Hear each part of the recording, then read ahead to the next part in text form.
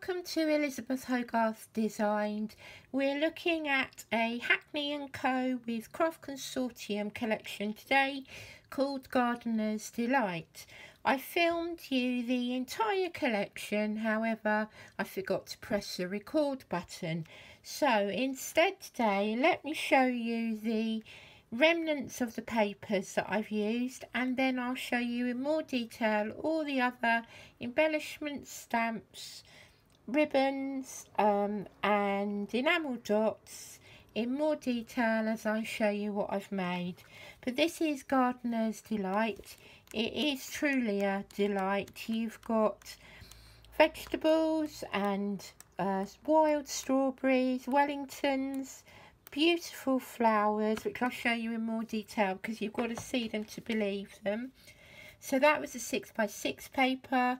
This is another premium quality paper pad. You can see from the palette here that everything coordinates beautifully with these 12x12 papers. I don't think my camera is really doing the quality of these illustrations by Katie Hackney real justice, but this one here, if I bring this up closely, can you see the detail? I would love a stamp as large as that to be able to replicate these designs. But so you've got soft pinks and olive greens, dark greens. This really, it's like a racing car green. And as always, you've got your extra toppers in the front and back that you can cut out. I use these to help me with my colouring. And then you've got these really funky designs of the gardening gloves. Love the page of carrots. Let me show you that one quickly in the large, because I've used that in another project that you'll see in a separate video. But isn't that just genius? And I also love this page here with the hens and the geese. Let's begin by looking at one of those projects using the papers with the chickens and the geese on. I've also got a stamped image here that I've coloured in. So let's have a quick look at those. This is your set of stamps. So you've got some really funky gloves. These have got a clear outline so you can use them on the pattern paper.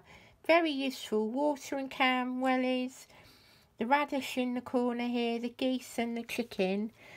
So here I have used it on a little folder. You've got some really cool little embellishments here. Can you see they're made up of carrots? So this is your 14-pack set, and as always with these metal charms, they're of the highest quality and they look exactly like the real thing. So 3 of those went together on the side of my folder here, and then I embossed a little tag, and at the bottom here you've got the enamel dots. So here are your enamel dots in all of their glory. You've got your greens, your golds, your pinks, and your, it's like a raspberry red rather than a really in your face red, but very, very useful. So as you can see, I've used a line of them here, and then you open it up and there's your little folder with the decorative papers inside. Really simple to do, but I'll work on that a little bit more, I think, and add some extra bits to the pages inside. Then I decided to create a side easel card, and this is using those glorious 12x12 papers, but allow me to show you again the quality of those drawings. So what I've done is I have die cut a border here, and then if you look closely, I've done some decoupage by fussy cutting out the flowers on the front and then layering them up. You can see some of my favourite trademark sequins. You'll never believe the colours that you've got here. You've got pinks and emerald green, like a field green, and a pure white. And I think they work perfectly with these papers. And you've also got some MDF embellishments, and those are a little bit different this time. So let's show you those. I'm left with the watering can. I've got some flowers, a useful garden fork. There's more of the pretty flowers. Can you see how it reflects what you've got on the papers? And then I've got some of the gardening gloves left, and the wellies, and some more of the flowers.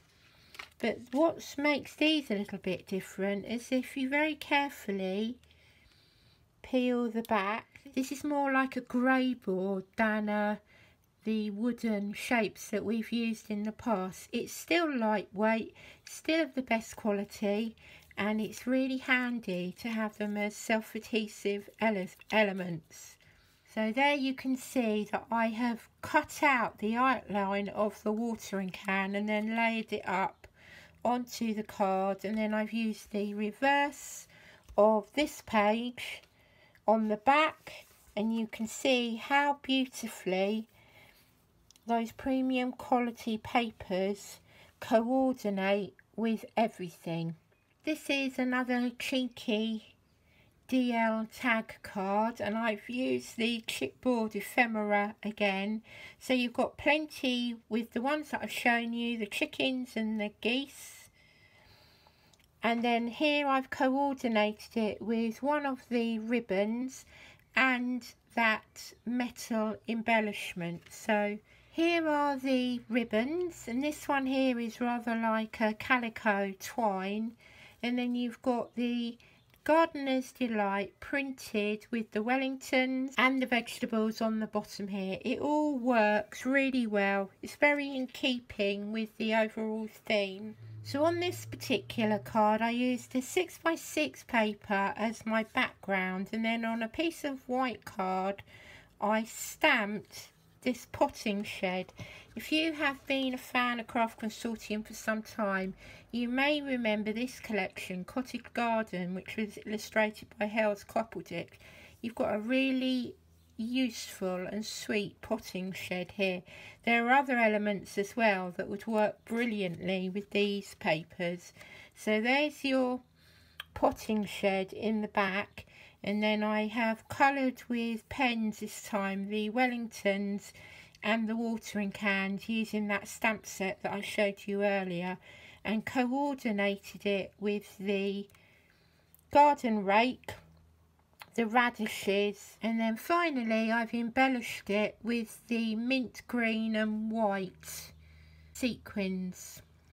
Continuing with the theme of the Wellingtons, this time I used my VersaFine Clair in the purple, and I inked up onto the papers with the wild strawberries and the beetroot and radishes, and coordinated it with the lilac and grey A4 paper. So that's a little bit different. And then I've added Girl Power to the back. I think this ended up being one of my favourite cards. Don't be afraid to use your stamps with the pattern paper, because you'll get some really great effects. One more card and gift box to show you before we make something. This make will be on another video, and this can be used as a gift box and a card in one. So you've got your box of chocolates, and then as you open it up you've got the Wellingtons and all the elements again in a gatefold card, and then you can wrap the present up, write your sentiment in the back of the card, and then hold it all together with your wrap. I wanted to make another card using these 6x6 papers because I think they are very versatile to work with. I probably ended up using these more than I did the 12x12. So I'm going to make a smaller version of a tower fold card. So we're going to begin with piece of A4 paper and a guillotine. I'm going to cut the paper down to 6 inches in length. We're going to take a smidgen off the end because the width of it needs to be 11.5 inches. Use your scoreboard to score at 3 inches, 5.5 inches, 7 inches, 8.5 inches, and then that should leave you 3 inches at the other end here. To make it easier for you to see on camera, I have marked the 2 lines here that are separated by the 1.5 inch fold. We're now going to mark down this line here at the 2 inch and the 4 inch mark. It's easier with a T-ruler, but this can be done on your scoring board as well.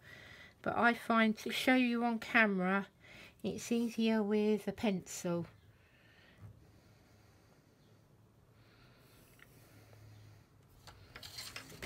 So as you can see, you've got your 3 inch fold, your 5.5 inch fold, then you've got your 1.5 inch fold within this panel of 3 inches, and then you've got your final 3.5 inch fold.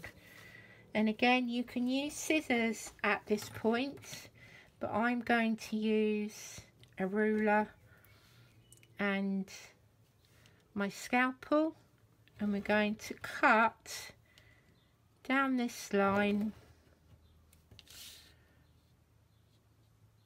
between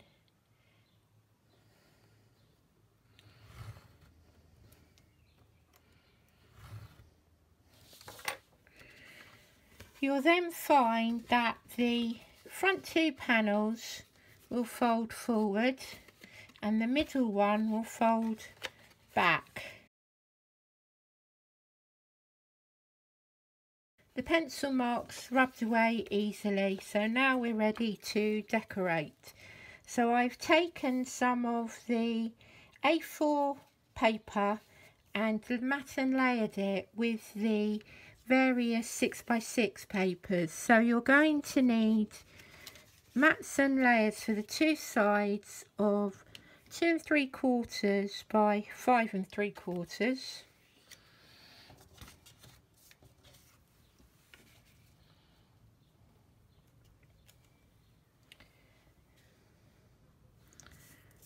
This second panel here will be 2 1/4 by 5 3/4. Don't worry, because I'll leave you all the dimensions in the comments below. And then we're going to do our larger decorative mats, which measure 2.5 by 5.5 on either side. Our narrower one is 2 by 5.5. And then I have made a set of smaller toppers using the Wellingtons again. So this was only 2.5 sheets of paper, and I didn't even use all of that up. So it's a very cost-effective card. And your larger mat measures 1 1/4 by 1 3/4. And your smaller decorative mat will measure 1 by 1.5 inches. So I'll quickly add these in place and then we will add some finishing touches.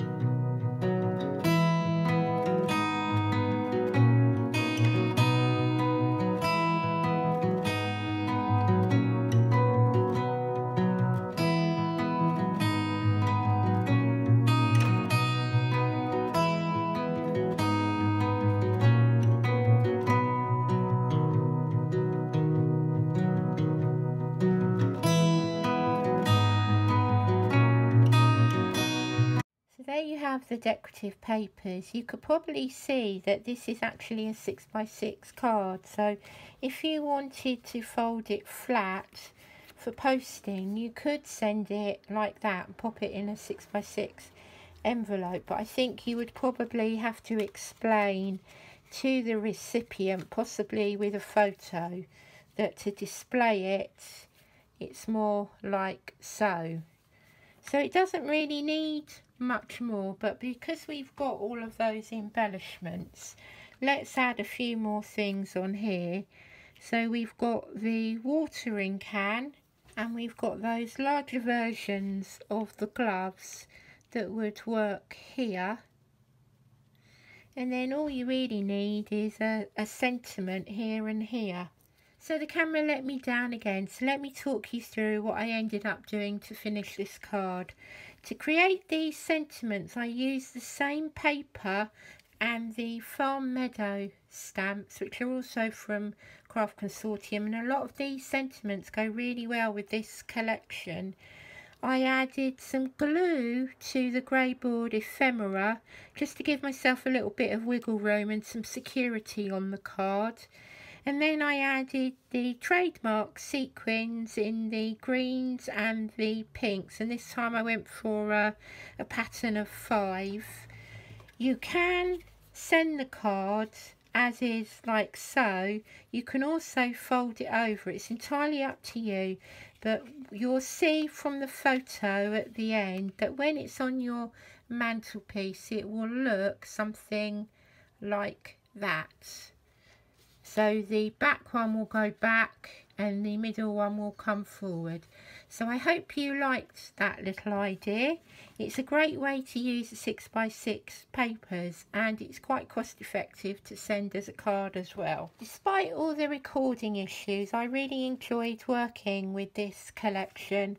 I think it covers male and female cards, makes something a little bit different. I like all the stamps and the extra embellishments in things that will be really versatile with your other projects.